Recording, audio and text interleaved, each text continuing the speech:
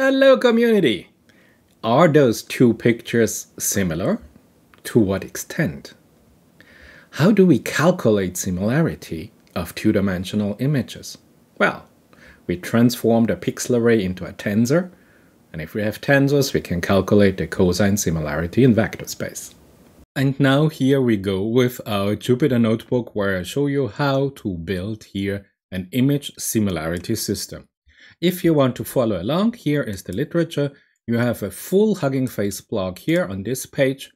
If you go here by Sayak Paul, published January 16, an excellent article about image similarity. And you have here, opening Colab, your Colab notebook. I just modified it a tiny little bit, so almost identical. Go download it and you can follow along. So we are building here an image similarity system with Huggingface transformers. And of course, we use vision transformers here. Now, at first, we have here a vision transformer database.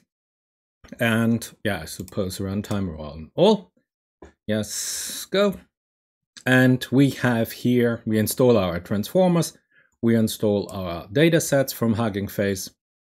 And then we say here, the model checkpoint that we use is exactly the model that I showed you in one of my last video, the ViT, the Vision Transformer Base Model, where we had this Google Vision Transformer Base Model with a patch size 16 × 16 and image size 224 × 224 pixels, which was trained by our famous 14 million image set with 21,000 classes. And it has been fine-tuned on the Beans dataset. This is exactly where we left off in one of my last videos. And now, this is now where we start with this video. It's also uploaded here to Huggingface. If you want to have a look here, Huggingface, Nate Raw, the Beans dataset, here it is. And you have here the model card and here the files and the versions, everything. And it tells you this model is a fine-tuned model of Google's Vision and fine-tuned on the Beans dataset. This is exactly what we need.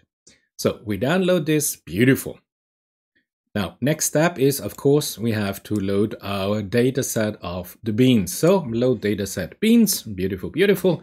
In this dataset, let's check one of the images, a sample image. How does it look like? Looks exactly like I showed you in my last video.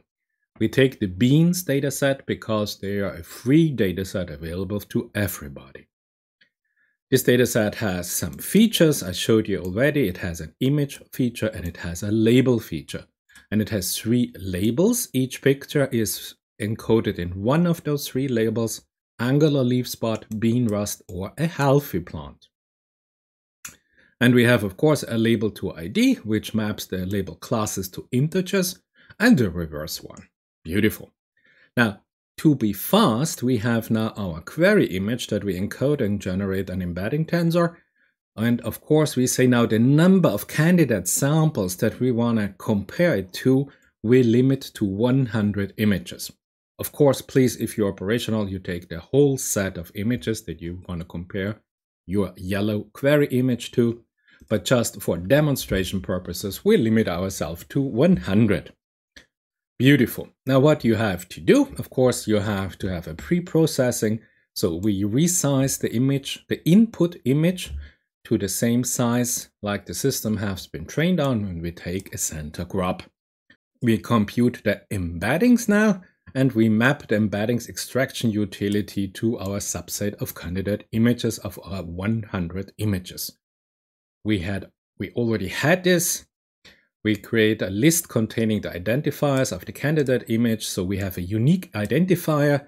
So we have the ID of the image, and then we have an underscore, and we have the label of the image. Beautiful. Nothing special at all. Now, let's put all these candidate image embeddings together in a huge matrix, in a huge tensor, if you want. So here we have all candidate embeddings now. And then you are not going to believe it. We have now finally, we use the cosine similarity to compute the similarity score between every 2 images, between every 2 embedding vectors.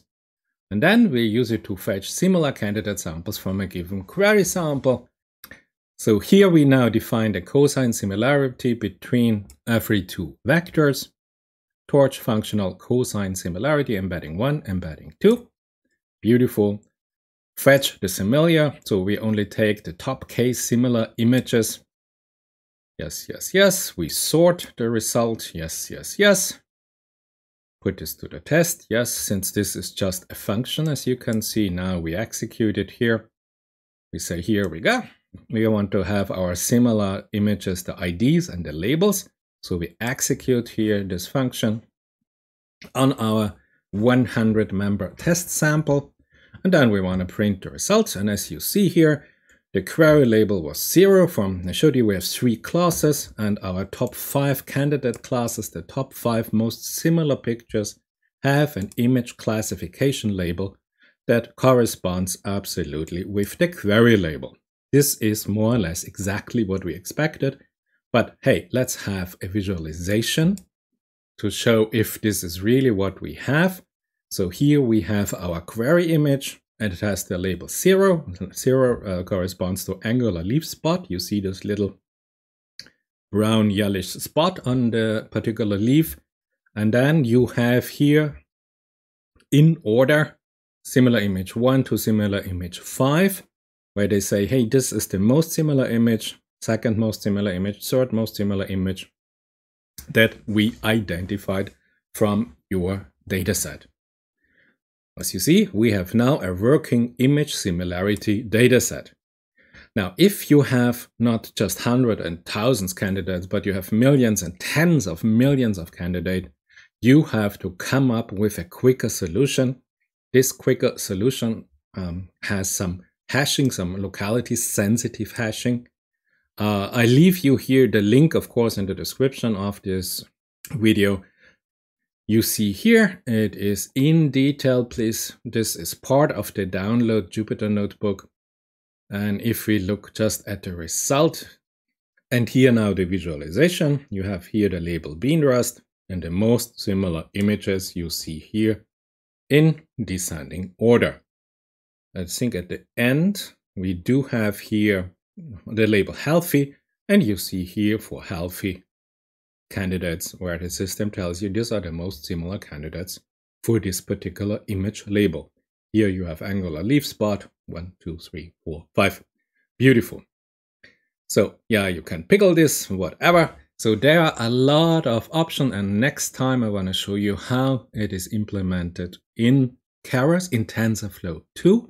There's a beautiful, very fast implementation if you want to implement this on your personal photo library, on your sets of images you have taken, or whatever images you have available. But this will be part of the next video. For the moment, I say thank you, and I see you in my next video.